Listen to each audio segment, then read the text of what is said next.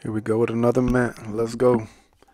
The parent species of pineapple mint is native to southwestern Europe and the Mediterranean, though it can be found growing wild in other parts of Europe and is naturalized in temperate regions of North America and Australia. Pineapple mint is a variant of apple mint, which was often grown in monastery gardens and is still commonly found growing wild on the ruins of old monasteries, which were also infirmaries. The monks employed apple mint in treating epileptic seizures as it was beneficial in combating the mental fatigue that followed the fits and was said to be refreshing for the brain.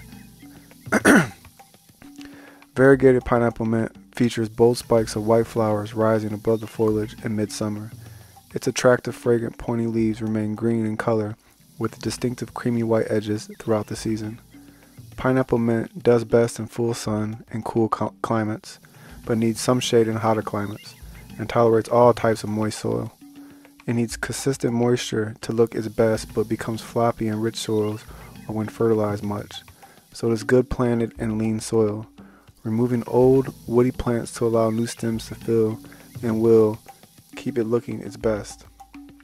Plant pineapple mint with asparagus, carrots, celery, cucumbers, onions, parsley, peppers, and tomatoes. Do not plant pineapple mint in the same container as other herbs. It can choke out other plants.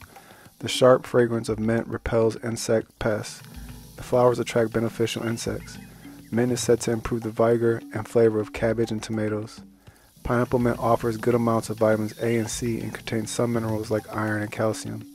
It is rich in essential oils with antiseptic and antioxidant properties thanks to components like eucalyptoil, and it has a long history of medicinal use in treating inflammatory diseases like arthritis, relieving indigestion or nausea, aiding respiratory issues like asthma, and easing mental sluggishness or agitation.